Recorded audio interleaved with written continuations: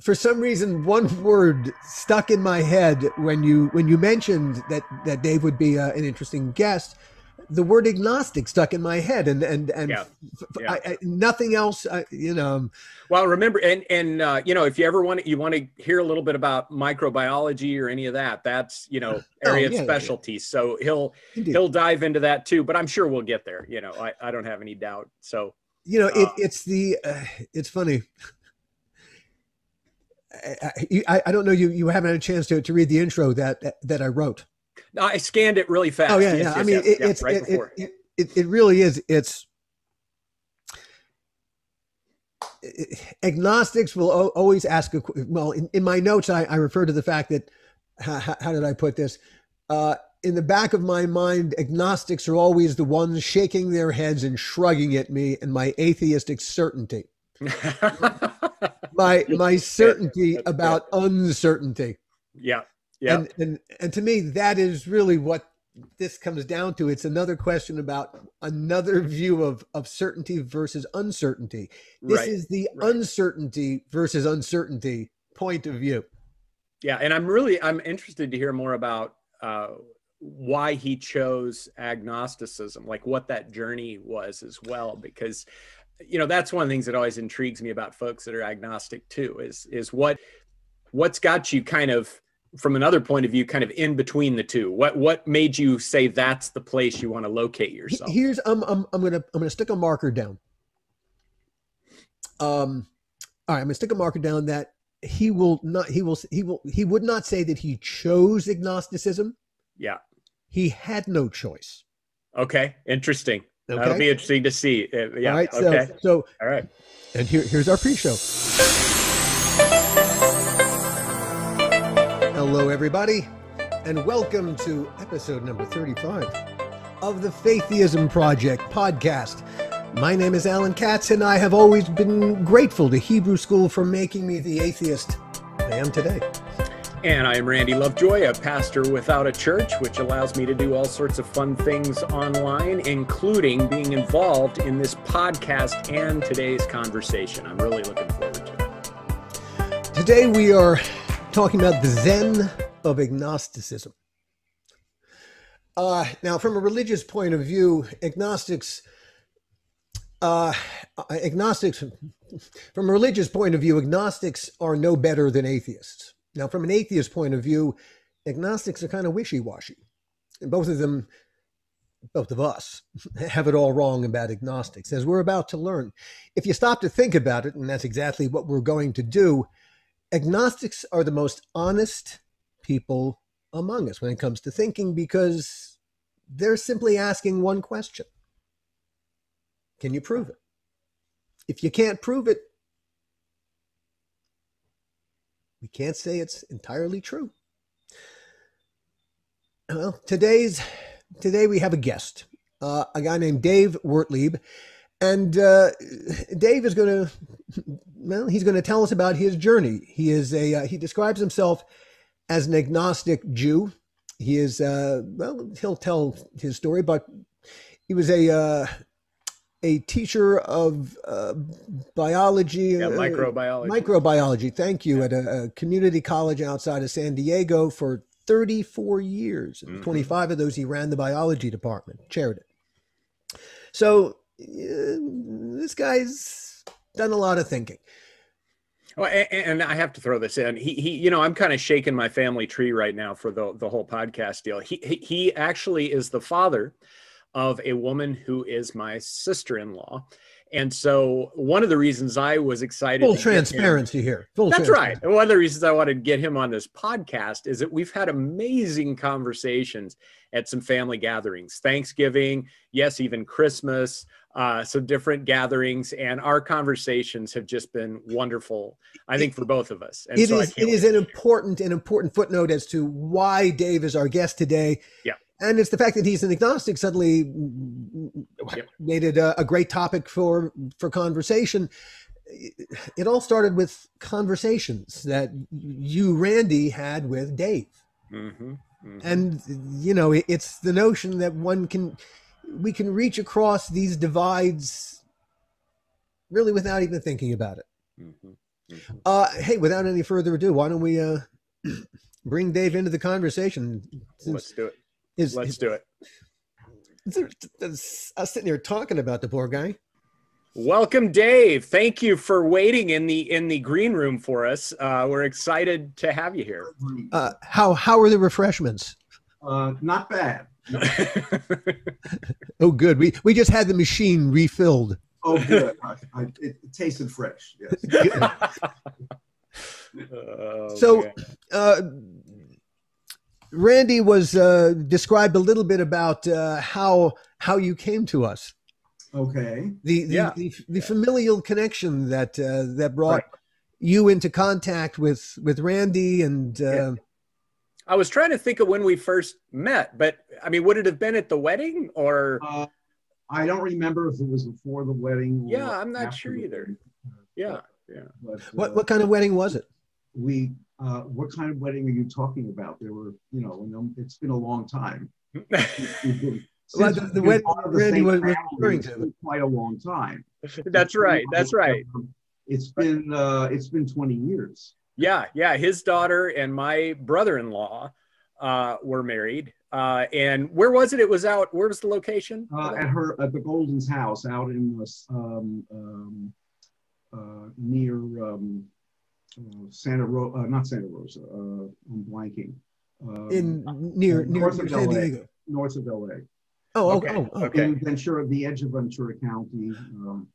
And Simi Valley, Moore Park, Simi Valley, that area. Sure.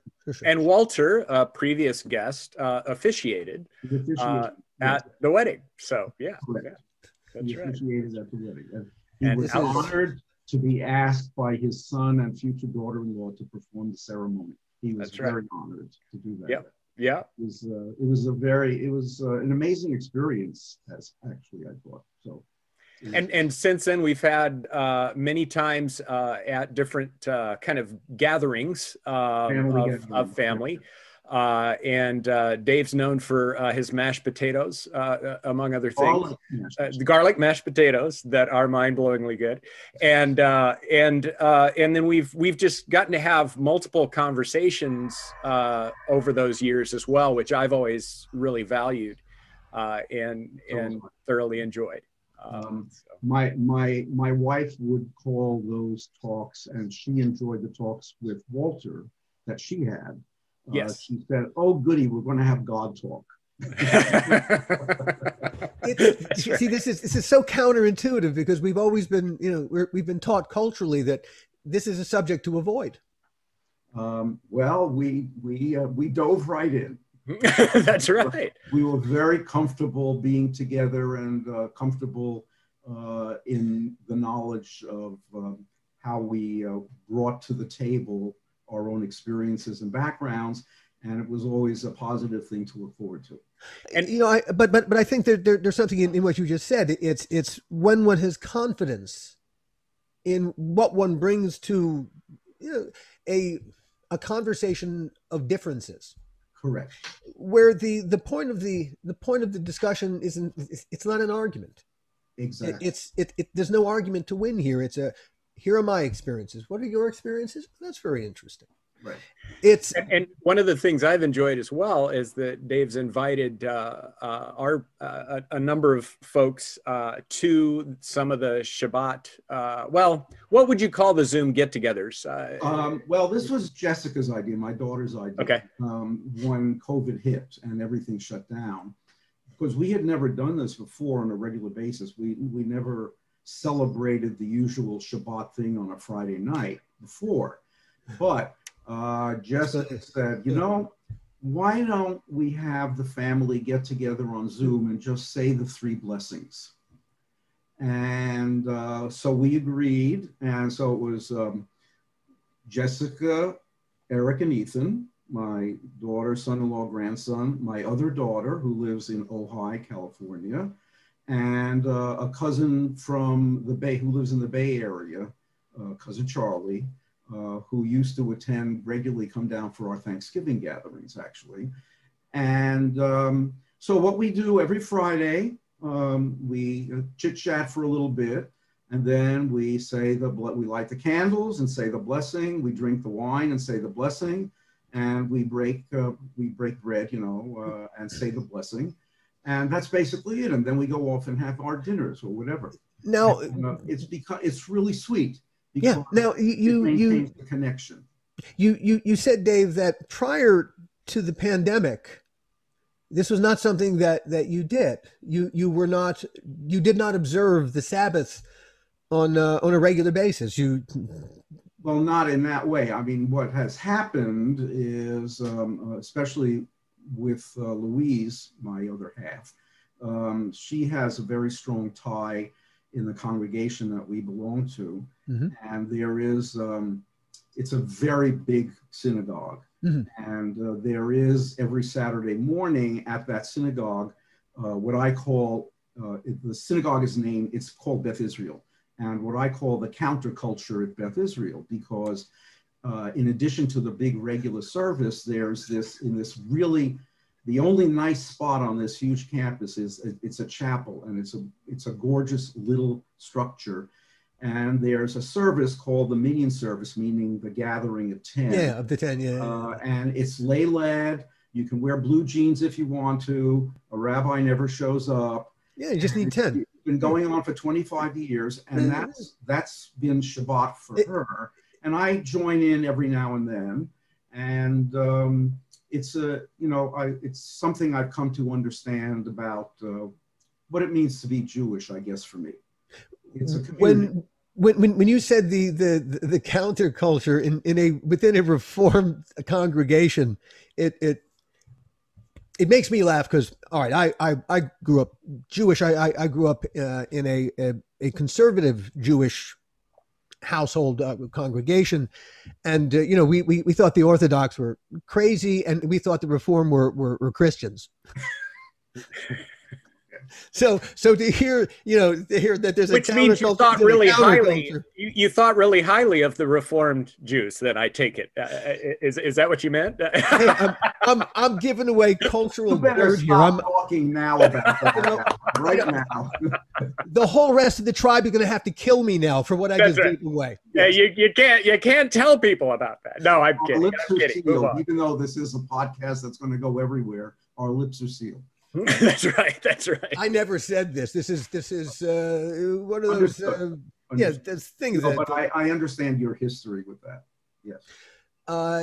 No, it's. And Dave, where did you grow up?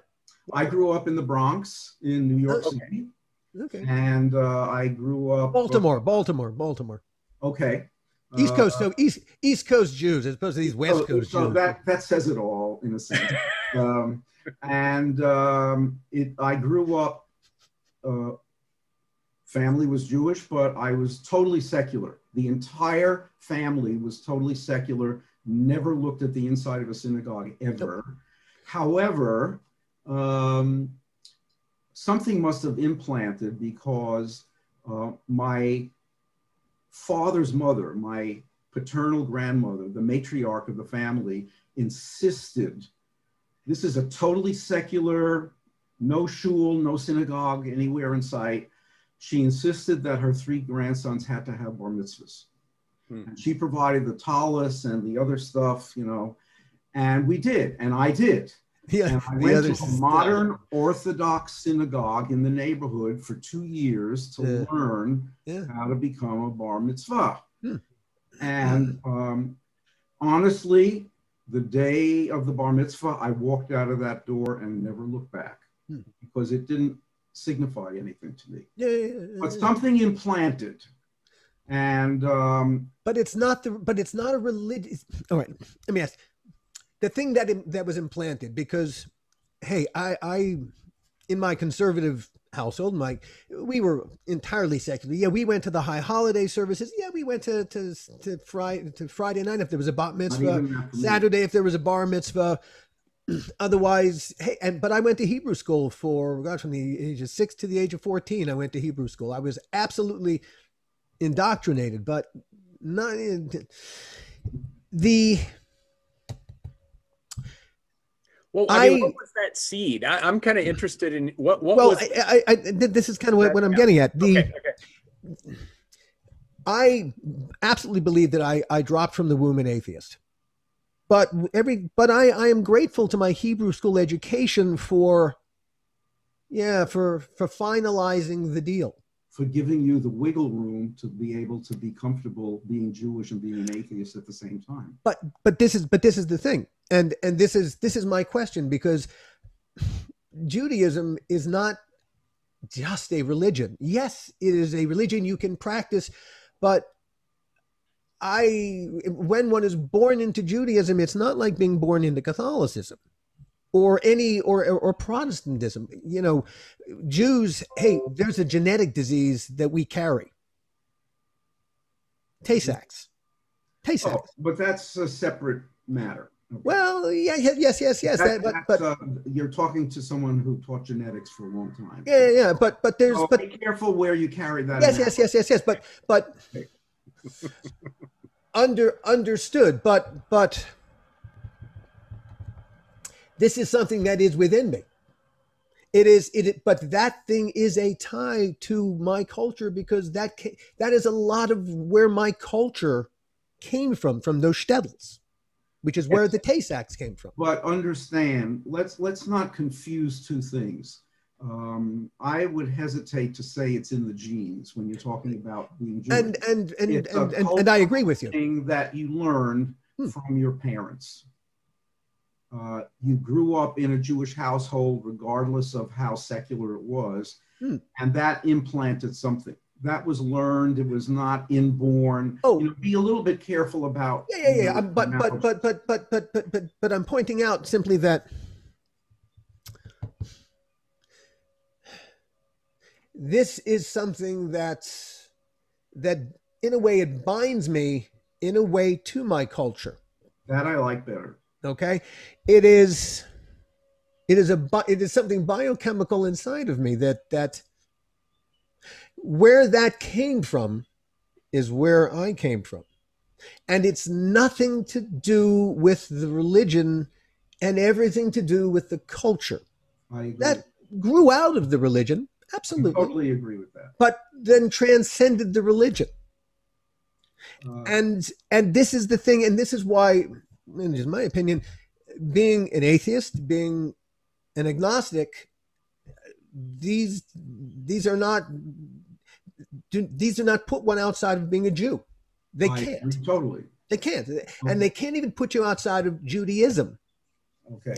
Because the nature of Judaism really says, rabbinical Judaism, which is the Judaism that flowed once the temple was destroyed by the Romans. Yeah, the rabbinical Judaism that you and I are the product of says question away. Yeah, I agree with that. All right. There are two things that come to mind about Please. Me. Okay. One is I'm going to play Torah scholar now. Give me a little lead on this. Okay.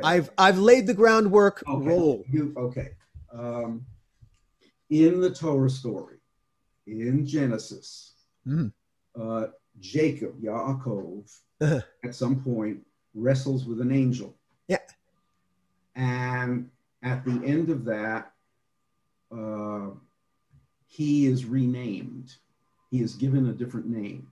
And his new name, which then appears in the rest of Genesis, off and on, they keep exchanging the names, is Yisrael, Israel. Jacob is renamed Israel. And it's a recognition in a sense that he's the grandson of Abraham. He is one of the patriarchs. He's the progenitor of blah, blah, blah. Okay. But what does Yaakov mean in Hebrew, literally? It means wrestles with God. And what that means is that this is part of what it means to be Jewish. Yes. That it's okay to question, challenge, wrestle with God, and that strengthens who you are in a sense.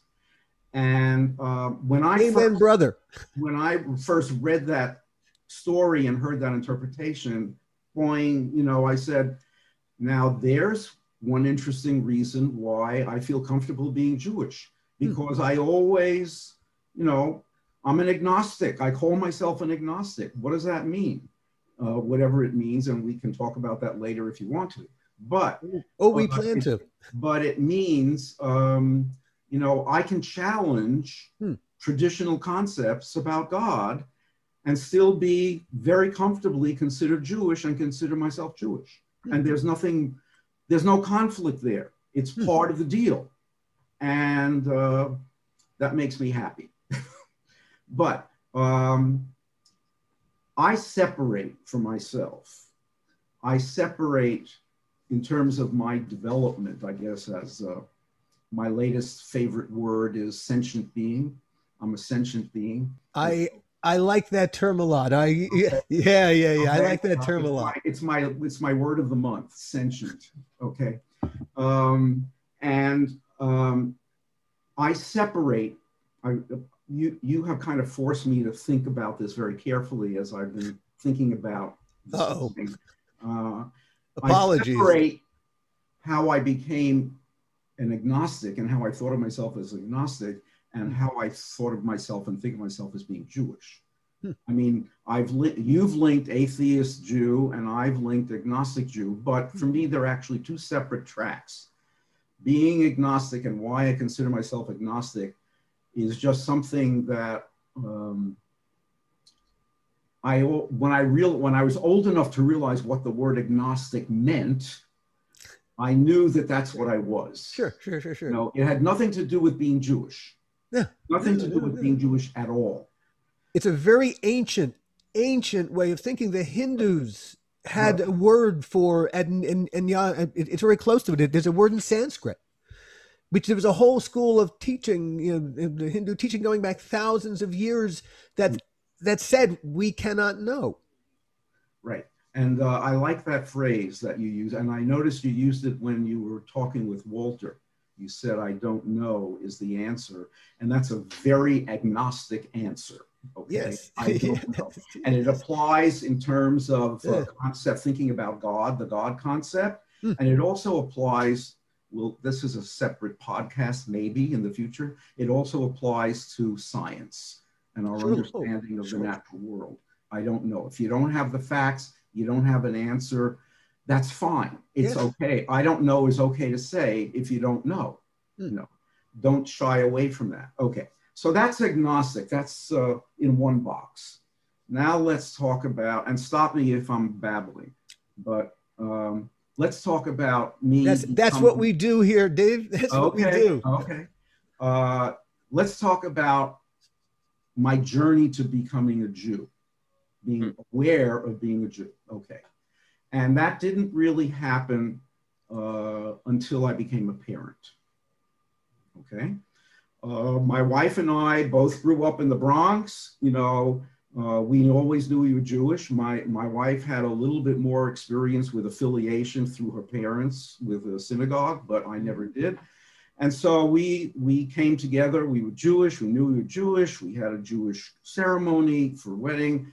And so we're Jewish. No big deal. You know, we don't do Shabbat. We don't even do the High Holy Day. We don't do any of that, but we're Jewish. It's not, it is, none of it is required. It's none of it is required. We become parents, Jessica, and then Lisa.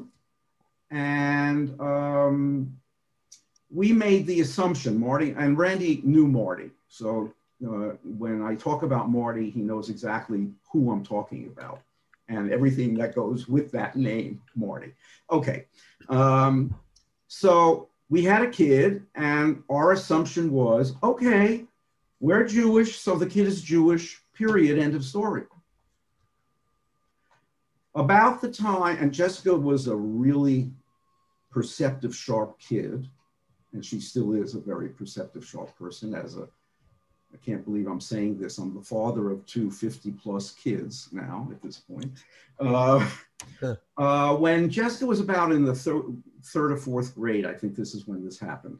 We were in the habit of at night when she went to bed, I would go in and we'd sit and talk for a little bit before she went off to sleep. And one night she started asking me, she's a third grader, right? And she starts asking me all of these questions. And it ranged all the way from why am I different from other kids, to what's the KKK? Whole range of questions. Well, I got to tell you, I crawled out of that room that night. I crawled out of that room. And Marty and I had a talk. Okay, this isn't working. If we want our kids to be Jewish, just us saying we're Jewish, so you're Jewish doesn't do it. What does it mean? What do we do? Yeah, what does that mean, in fact? Well, it meant being it meant for us that the kid understood what it meant to be Jewish, and being comfortable with that, not uncomfortable with it. Of course. Now, how do you go about instilling that? That was the question. So we figured, okay, we were not big on the edifice complex stuff. We really were not into joining a synagogue at that point. And so he said, okay, well. Overkill. We put together, with some like-minded families, we put together an independent group. In Hebrew, it's called a havarah, friendship circle, basically. And we thought that would, if we came together and celebrated holidays and talked about Jewish, that would be a good way to do it. And it turned out it was terrific for the adults, but the kids were not involved except when we celebrated a holiday. We actually did put together for one of the kids a bar mitzvah for one kid, which was a terrific experience, but it wasn't working. So we joined a synagogue, and we joined a synagogue where we got really good vibes. And the kids grew up in that synagogue, and my wife, Marty, she eventually really dove in, and she eventually became the principal of the Torah school there, and a very, very well-respected Jewish educator in San Diego County. But what did the synagogue have that you were not able to do yourselves, even though you had all the cultural knowledge? The magic word is a community. And what we realized was, and this was one of my wife's mantras, and she, as a Jewish educator, I was always in awe of her as a people person. The way she interacted with parents of kids, the kids themselves, other adults in different situations where she taught or interacted, her mantra was, in America, which is, even though it's secular, separation of church and state, basically, religiously, America is a Christian country in theme. It's just a Christian country. If you want to be Jewish in America, you need to be part of some kind of a Jewish community. And that's what happened with the girls at the synagogue. And there were two big experiences that were wonderful in terms of the girls and locking them in to being comfortable being Jewish. One was, once a month, there was what we call family Shabbat at the synagogue. And what it meant was, before the service, families would gather in the social hall, bring your own food, potluck, pizza's okay, as long as it's not pepperoni or sausage. And,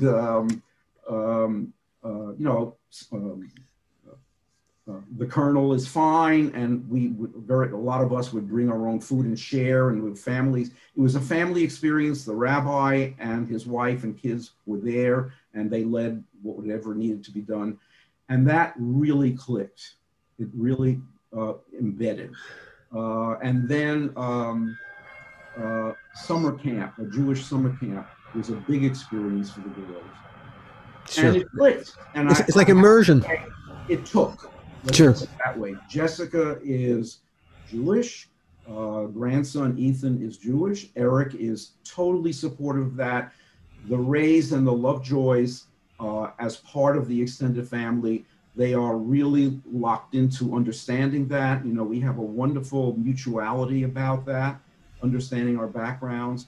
My younger daughter, Lisa, is gone off in a different direction in her life, but she is definitely steeped in her comfort level being Jewish. And that's when I realized that's what you need. If you want to be comfortable being Jewish, you need to become part of a Jewish community. It does transcend religious doctrine. It is a cultural thing. It is a cultural thing. Hey, and just a couple of thoughts from the Christian / Reformed Jewish side of the equation. No, I'm kidding. But a couple of things from the Christian side that's fascinating to me in listening to the conversation thus far is the separation you're making, Dave, between your Jewishness and your agnosticism. It's an interesting.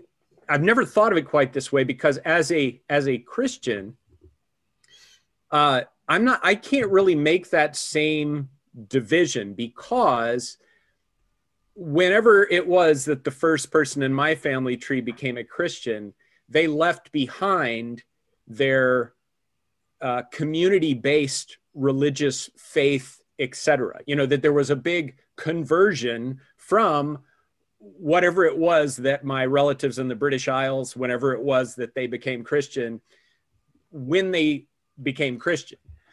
And then the other part of it that's an interesting dynamic is that when Christians think deeply enough about it, the concept is that we were kind of grafted into the Jewish culture's faith. Obviously, it's taken a different turn. I'm not talking about that, but the roots of Christianity are distinctly Jewish. And as a non-Jew, it's, I am grafted into this thing. So it's kind of a different setup. So it's like, if I'm an agnostic, then why would I be a Christian? Okay. Because Christian is something different than Jewish is, at least in the conversation we've heard about. And it's just kind of interesting to me. It's just different, just because. I think there's the connection is, what's the term? The three Abrahamic faiths. Yes. Yep. That's the phrase. Yep. They all have the same root. They Yep. all have that same connection, and they've gone in different directions in what the God concept is. It's three different directions, basically. But there is a connection because of the one God concept, the Abraham, and that's why they're the Abrahamic faiths. But anyway, that but is, I think community. I see your point. I really do. Yeah. It's so to me, being an atheist and a Christian doesn't make sense. Being an agnostic and a Christian doesn't make sense. But primarily, it's because when I say I'm a Christian, I'm talking about my faith. Although it also then becomes part of a community, but it's not a community that goes as deep in my family tree. You don't wrestle with God. Well, I would say. And I'll be a little provocative here. But There you go. No, because I've always loved the passage with Jacob that you mentioned, because there is a feeling in many churches that it's like, well, when you're a Christian, you shouldn't wrestle anymore. It's like you're done with the wrestling. Well, Christians want to let God win. Well, but the thing is, for me, that's not where my Christianity has grown the most. It's actually become deeper when I do wrestle versus when I just swallow whole what other people give me. Andy, what do you wrestle with? That's if you use the word wrestle, sure, and you're talking as a Christian, what do you mean by the word wrestle here? Well, I would say there've been different wrestling bouts in my life, different opponents. Greco-Roman, what are we talking about? Sumo? That's right. No nude wrestling here. Please don't say that. That's right. No. But no, like in college, there was a big wrestling match in college when I was a religion major in a school that was definitely agnostic to atheist in the religion department, not to mention the whole school. But at the same time, I was part of a Christian group that I had helped start and lead. But I was also being challenged in a class, interestingly enough, called Theists and Atheists, taught by a professor who was at a super conservative college in undergrad and then went far the other direction in her graduate studies. So we had a great rapport. but there were all sorts of questions that were being thrown at me from deep philosophers and thinkers, and, meeting Nietzsche and Feuerbach, where it's all just a projection. And I didn't have answers to those questions. So there was a struggle there between what I knew was going on in the group with my friends and seeing people's lives get better, but also knowing that I didn't have the philosophical answers to make that make sense. So what I'm hearing you say in terms of who or what you're wrestling with is, it wasn't a wrestling. The Jewish concept is wrestling with God, wrestling with the God concept. What you're saying, what I'm hearing you say is, you were wrestling with other versions of belief about God. And justifications for the belief I already had. I would say my struggle with God was it wasn't a struggle, because God won and overpowered me to the point that there wasn't a struggle, because it was when my family fell apart in high school, and then I moved to college. And so I didn't have any of my friends from high school, because I was in high school in London and college in the US, and everybody was scattered. And there was just kind of nothing left in my life. And that was when I decided, okay, this faith that my parents had brought me up in, I'm going to make that the center of my life. So it was almost, rather than being a battle, it was more like, I'm already defeated. Is there anything left I can grab hold of to make any sense out of life? And that's where, and that's where it kind of started. And so there've been different battles. Like when I was living in other countries and saw Christianity done well or horribly, there were struggles with that. Like, how can there be so many charlatans out there, in the Christian world? Or when I was in seminary and I saw so many leaders, suddenly you got kind of the inside knowledge. So you knew more and more of the leaders that looked great on the outside, but had major failings that would show up and cause catastrophe. And so that was another one, was just the struggle with, well, if this is something that's of God, why are there so many people messing this thing up left, right, and center? But I hear you. I mean, I think the dynamic was different, but again, I think part of it goes back to the fact that I though my parents went to church, I had an Anglo-Saxon heritage, right? Well, but that didn't mean much to me, except it was just a historical novelty, because we didn't have anything that we did together as a family that celebrated our Anglo-Saxon heritage, which you may be thankful for, because the only ones I've seen that do that tend toward the neo-fascist and Nazi. But in essence, it's in terms of a culture, it's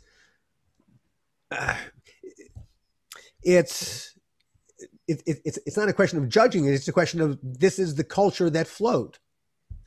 Yeah. But it's just like in my family's life, it was like Christianity was grafted in, and we left England for the United States a few generations back. Yes. So the heritage really faded away. And it was just more like, oh, I'm an American. Am I going to be a Christian or not? I don't know. I have to decide that, that sort of thing, which is a different dynamic. But both of those are really fascinating, because Dave and I come from something that is, as we've discussed, steeped in both. I mean, we are absolutely, and we are prisoners of both in a way. But that's where, Walker Percy made some mention of this in one of his stories but I think that's one of the things that as an outsider fascinates me about Judaism, is the strength of that identity and cohesion, when the identity and cohesion, when the identity that my heritage had didn't have that strength, because it just kind of went away.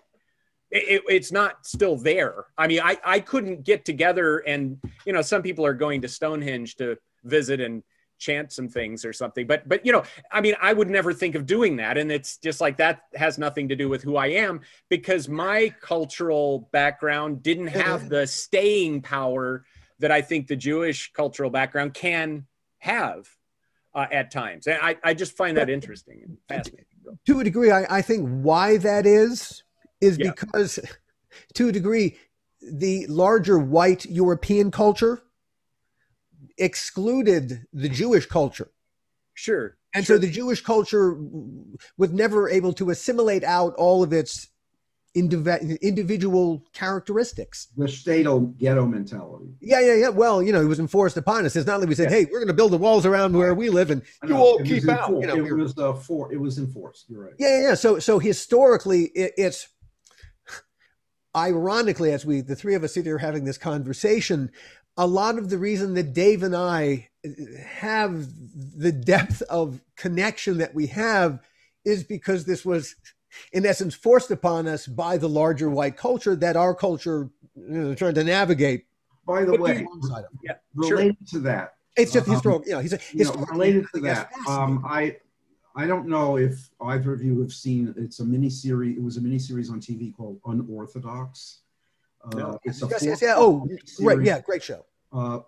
Great. It was terrific because what it showed was it was like the mentality of being in an ultra Orthodox community and this woman trying to break, how she broke out of it. But my point here is, I was thinking in the connection again with our conversation and in anticipation of this conversation, I was thinking about the ultra Orthodox communities, their isolationist lifestyle. To the point where it's like almost like 17th century still. They want to go back to the shtetl. It really is. But look at it from a different spin. They are protecting, by doing what they do, they're protecting their community and their community values. That's the way their solution is. That's how they protect it, by isolation and very carefully guarded excursions into the secular world. The series Shtizzle, but just ratcheted up. The series Shtizzle really, it did a remarkable thing. It made the ultra Orthodox community in Jerusalem understandable. Right. I have avoided that series, to be honest. Oh, it's terrific. I've heard very good things about it, but I've avoided it. I just I don't want to dive into it. I don't want to dive into it. Let me ask this: do both of you see the Jewish heritage we've been talking about as a benefit, or as you've talked about as a prison, or as both? I mean, I'm just interested in. Alan, you go first. Well, all right. I grew up in a suburb of Baltimore in the 60s, and so I was born in 1959. That was 14 years after, 14 years after the camps were liberated. Okay. And in my community, my first Hebrew school teacher had a tattoo on her, that had been stuck in her arm. This piece of this connection to each other was built in, and this piece of what it meant to be Jewish was baked into my thinking really early on. So when you ask, is an advantage or a disadvantage, it cuts both ways. Okay. It does. Culturally, I'm gonna, all right. And I think, despised as we have been for the reasons, whatever they might be, I think we have not treated the world the way that the world has treated us. We have been rather Jesus-like in our do unto others. And we have done really an awful lot to benefit the rest of the people on this planet with the product of our minds and other things that we do.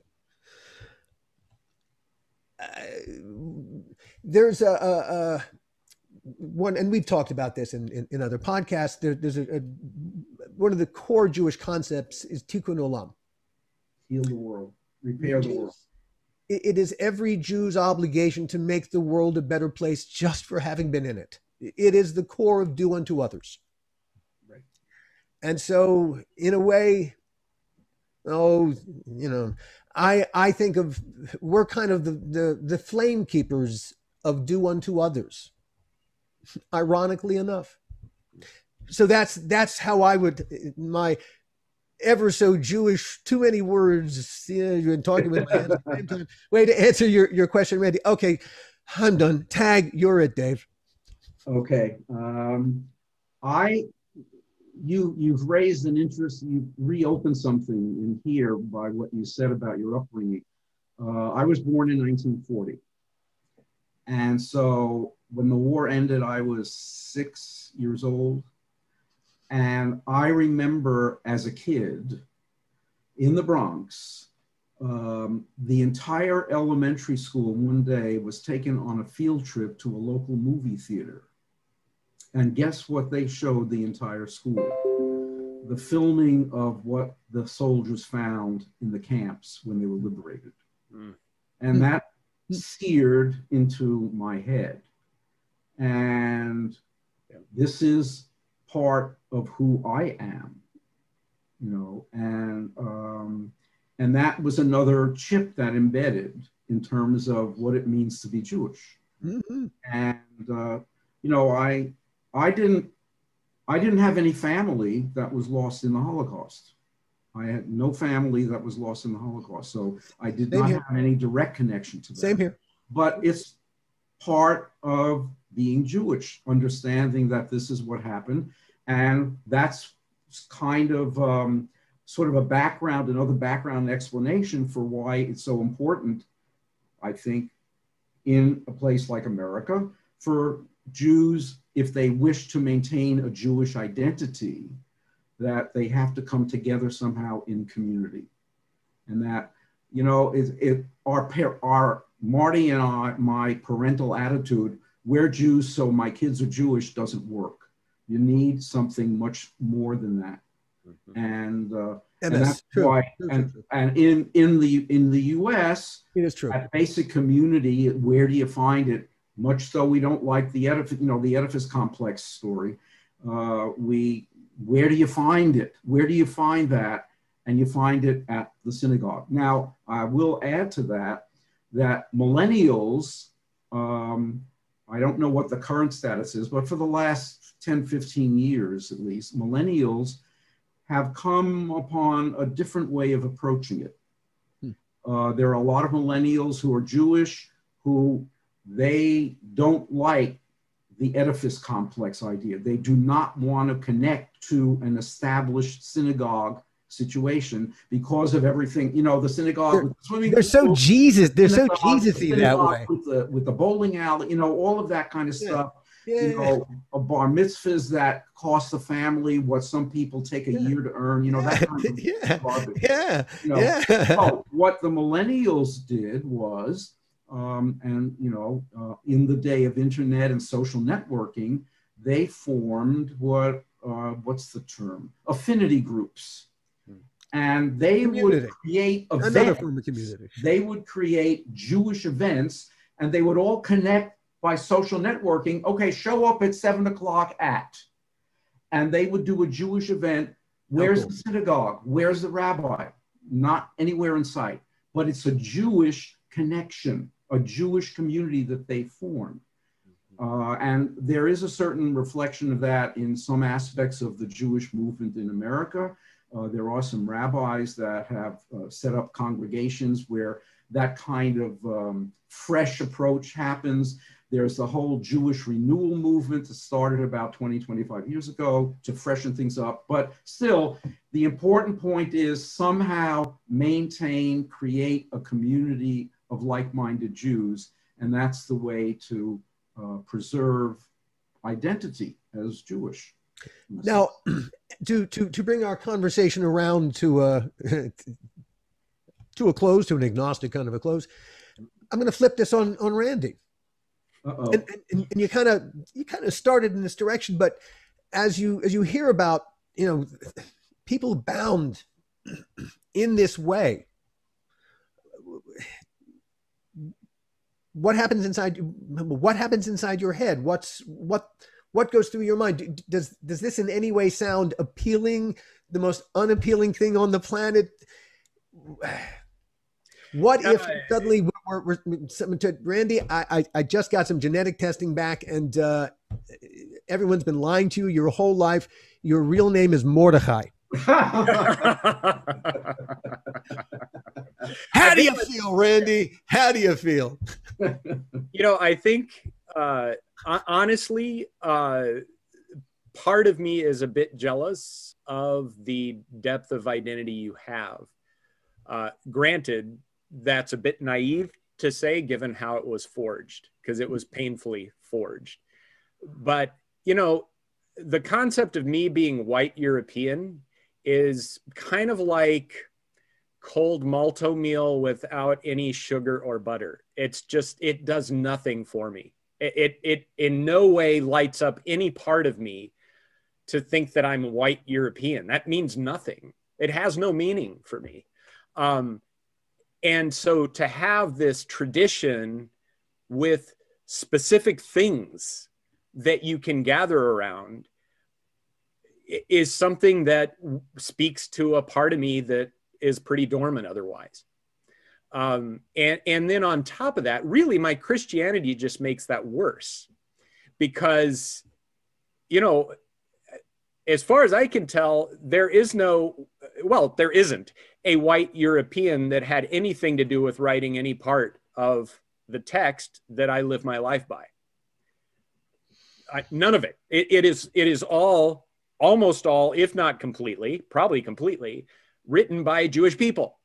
And so, again, it's like there's a fascination, which is another reason why the way Christians have treated Jews, it's like this weird psychosis that makes absolutely no sense, because you're saying, we worship this Jewish guy, but you Jewish people are terrible. It's like, it makes no sense to me at all. Sometimes the kids just turn out rotten, the kids, and they turn on the parents, and oh my God. It's just bizarre to me because it makes absolutely no sense. So my take on it is, I find it very intriguing that the different types of things that Dave and Jessica have invited me to be a part of intrigue me because there's something there that my heritage has no way to provide for me, that is deep and is meaningful, or has potential to be meaningful.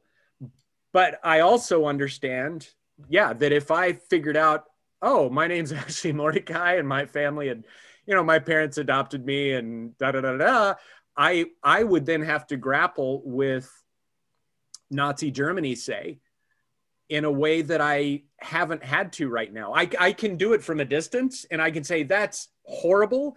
And I can be totally embarrassed when I hear about the churches that went in line with that whole thing. And I can try to raise up the minority of pastors and churches that stood against Hitler in Germany. But other than that, I can't really do anything else. But if that was my heritage, then I would then be forced to dive more deeply into it, as it sounds like both of you have had to do. But Randy, again, Randy's awareness of that, sure, is 90% of the game. Oh gosh, yes. And being to articulate it the way you articulated is 90% of the game here. You are wrestling with God, Randy. You are wrestling with God. You are absolutely doing it, my friend. That's simply a fact. You and that makes you an honorable Jew. I mean, an honorary Jew. An honorary Jew. Sorry. I love it. Okay. I'll have the papers drawn up. Well, I've heard that there was, at least at some point somewhere in Israel, there was like a place where they planted trees for the Gentiles that did significantly step up to hide Jewish people and children from the whole Nazi terror. And I've always thought those are the people, at least, that I can look up to, are the white Europeans who stood up in the face of situations where they could have easily just done nothing and moved on with their lives. Schindler's List. It's Schindler's List. Yeah. In somewhere in Jerusalem, I forget where, there is a garden. I think it's called the Garden of the Righteous or something like that. I think that's it. Yeah. Which is where the end of Schindler's List List recognizes the non-Jews who were able to help during the Holocaust. So it's totally understandable. This makes me weep. The end of Schindler's List kills me. Yeah, understood. As they place a rock on his memorial. Yeah. Yep. It speaks volumes. Yeah, sure. It speaks of eternity. Mm-hmm. Absolutely. Mm-hmm. And it gives hope. It gives hope that deep down in most people there is buried good. There is buried some good. And on that bombshell, we made Alan weep. We made Alan weep. I'm such a soft touch. That's my deep, dark, dirty secret now, and now I gotta kill you all because you know it. Well, that was our goal. Dave and I had talked before, and we said, okay, our goal is to make Alan weep, and so high five virtually, Dave. I think of that movie, and it just oh man, I mean that's mind-blowingly powerful. It is. Anyway, we could go on and on and on. Well, Dave and I could go on and on just because we're Jewish, and that's what Jewish, especially older cockers like us do. But you know what? Here's my crazy idea. What if we got Dave and Walter and we just did an all-out science go nuts? Oh my gosh! What do you think? Could that work? I mean, it's an interesting possibility. Yeah.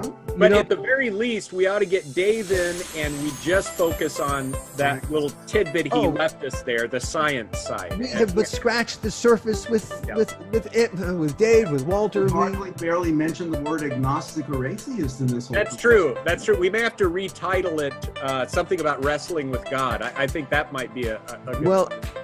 Which is the nature of agnosticism. So there we are. That's right. Thank you for joining us today, Dave, and thank you everyone for listening to have everybody. Thanks, Dave. We will see you all next time. Take care.